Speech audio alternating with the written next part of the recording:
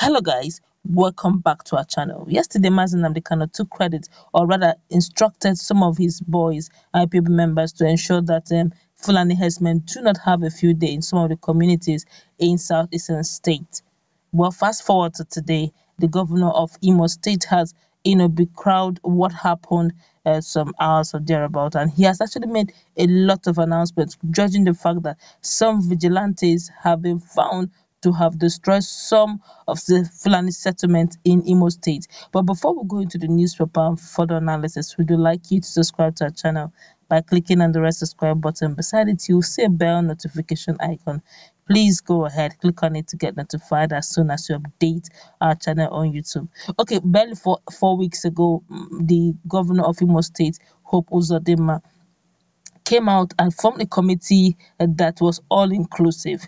And in that committee, he made, it was made up of a lot of persons, a lot of stakeholders, from the Imam of Imo State to the priests, to the Catholic priests, general Christendom, and to the traditional rulers, and to the 80s, everyone who represent a particular set of persons in Imo State or the other were there in that committee. And he made mention of the fact that no one should resort to self-help, whatever issues that is on the basis of security should be brought to the committee and be looked into, so that everyone will be protected, that everyone is important in Imo State, the Imo State community, judging the fact that Nigeria is not just multi-tribal, but also multilingual and also multi-ethnic in its nature. So therefore, just as the constitution says, everywhere is welcome, including Imo State. So which means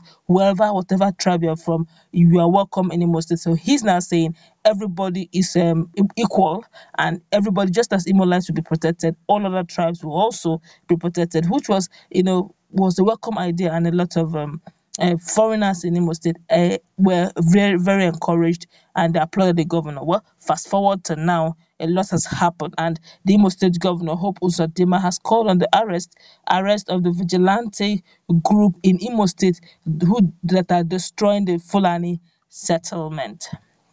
Governor Hope insists that every Northerner is to be allowed and are free to live anywhere around the country without harm or being threatened. He vowed to protect the lives and properties of every Nigerian. Meanwhile, he ordered the Imo State Commissioner of Police to investigate on the vigilante group responsible for destroying Fulani settlements in the forest. Emphasis again, for emphasis sake, he said that meanwhile he ordered the Imo State Commissioner of Police to investigate on the vigilante group responsible for destroying Fulani settlements in the forest.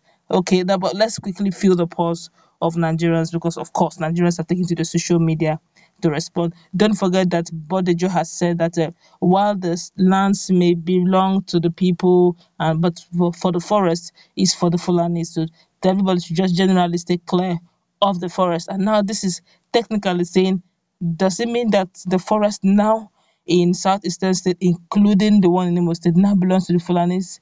Let's find out from what people are saying concerning this matter. This one here is saying, why destroying their homes? Have you people forgotten Igbos are scattered all over the northern states with various businesses? People that witnessed the Nigerian civil war will never pray for one, so let's give peace a chance. People have replied that statement, but I would rather not want to go through that. This one here is saying, let them go to the city and pay for apartments and leave it. Must it be always in the bush that they should live in? He asked the governor. This one here is saying, this one here is saying, made in Abuja. I don't want to go there. I would rather skip the insultive part. This one here is saying, the forest where they settled at, who gave it to them? Is it that how people from other regions settle in at their own place? Don't you know that the so-called forest is owned by human beings as well? Okay, let's continue. This one is saying, yes, they can live anywhere, but it must be in the cities, not in the bushes, my governor. Okay, that's also another good one. This one here is saying, Hope Uzodinma must know that Supreme Court nominated him for Imo people, not for the Fulanis. This one here is saying, ijikwa anya anyị gị nwoke. Ijikwa anya gị nwoke, as in ijikwa anya gị nwoke, meaning as in, are you using your eyes to see very well, Mr. Man? This one here is saying, our governor, are you okay allowing them to rent a house in town and not in the people's farmland, for crying out loud? Okay. This one here is saying, I think he should relocate to the bush where his fellow Fulani brothers are living. God knows his plans, but he will fail. This one here is saying, Igbos are everywhere in the north paying for their apartments. Now, who allocated those bushes and land for those herdsmen? The governor should know the type of decision he is making. This one here is saying, did the Fulanis rent the place or buy the place? I was in the forest. This one here is saying, no grazing is the smartest solution. This one is, Hope should, as a matter of his love for the Fulanis, relocate his office in the same bush with them, since they are the animals. This one here is saying, let them come to town and rent houses like others, not taking people land just like that. This one here is a kudos to those vigilante that did that. This one here is saying he's expecting Buhari protection on his impending matter with the High Court, Supreme Court. That's why he's overreacting on Fulani issues. He wants the Northern to see him as a good governor. This one here is saying, you can never sell or intimidate us. You that came from the back door. I'd rather not take more of that statement. They're actually insulting him. Like, we can each actually say some things without necessarily being very insultive, for the sake of sanity. Let's continue. This one here says it's better for the governor to park his office and his tools to the bush and look after the Fulanis in the bush. This one here is saying you don't have good plan for Imolite. You have failed already in your plan. Yet while living inside forest, they should rent houses in town to live. This one here is saying, hear yourself talk. I pity you for putting your own people in danger.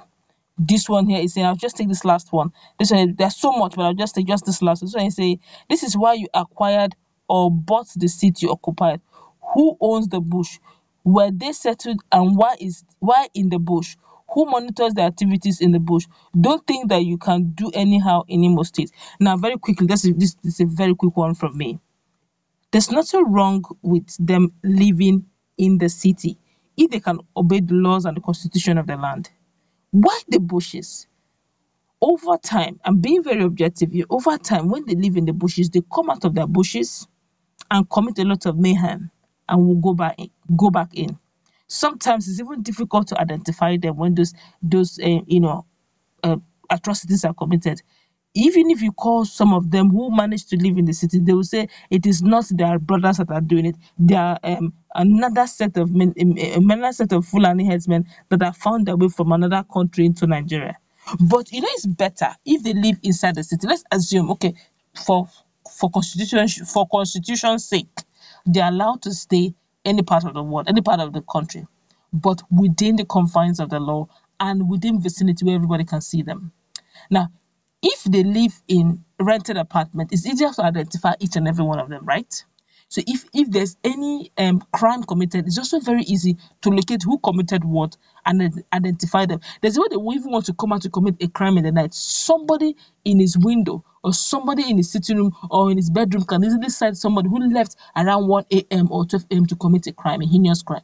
But if they're living in the bushes, everybody is sleeping, we don't even know where or what. Why would any reasonable human being be living in the bush, for crying out loud? You're not even an animal. We are saying you, okay, you are a Nigerian, assumed, agreed. Why live inside the bush? Are you a second-class Nigerian? You're not animals. Yes, you are grazing your animals, but live in the cities, for crying out loud. Don't live inside the bushes. It gives a sinister move, judging the fact that there have been history of their attacks, terrible attacks, especially in the night where men are sleeping. They come out in the night, do the attack, and run back into the bushes. There are no traces of them. You can't trace who did what, and that ends the matter. So it's only normal for everybody not to be comfortable with the fact that they're living in the bushes. And the vigilante are only doing their job, quote and unquote, based on the fact that they are being shadowed with the responsibility of protecting lives and order in their communities. I don't know how this is going to play out, but I feel that in this part, instead of calling the vigilante to book, rather find out why the vigilantes and the people of Imo are not comfortable with Fulanis living in their bushes and why they want them out of their bushes. Don't forget there have been series of of their heinous attempts over lives. I think you should hear them out so that everybody will be on the same page. If you indeed, the government had brought in a committee of this sort, then you should find out why the Imolites do not want anybody in their bushes and find a way around it so that everyone will be, it will be a win-win, everybody will be happy since you want to be everybody's, you want to be an all-inclusive governor, which is not a bad idea. But just make sure at the end of the day, your people, the Imolites, do not see you more like people who are not being protected. That will not go a long way, especially for somebody who's looking for a second term. That's how we're going to wrap it up. Let's meet in our comment section. What's your take on what people are saying online concerning what the governor has said concerning the Fulanis and the Vigilante? And what's your take? If you were in the position of the governor, what would you do? Let's interact in our comment section. Don't forget to like, share, and subscribe to our channel.